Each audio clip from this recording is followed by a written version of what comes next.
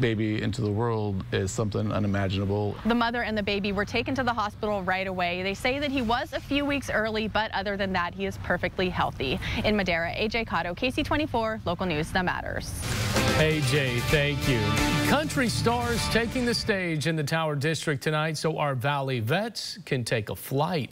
Some big country names and some up-and-coming Valley singers performing at the Tower Theater. 100% of the proceeds will help send Vietnam veterans to Washington, D.C. on the next honor flight. Our Megan Roop joining us live now. Megan, this flight for the first time is only for Vietnam veterans.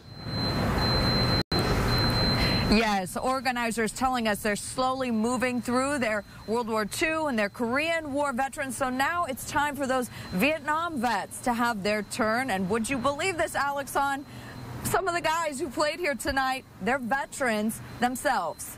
Backstage at Fresno's Tower Theater, Hanford's own J.J. Brown warming up.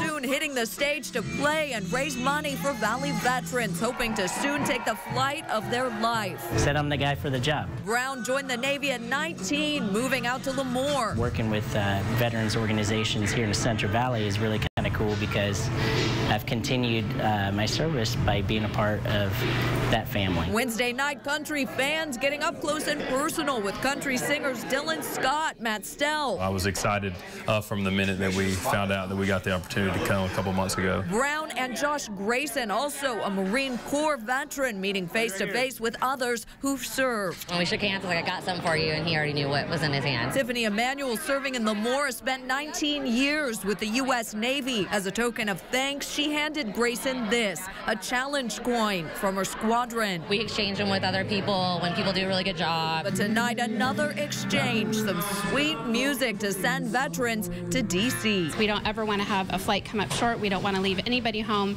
We've got almost 400 veterans on a waiting list. Brown hoping to send a message from the heart. To remind people that it's okay to stand up and feel proud as a veteran.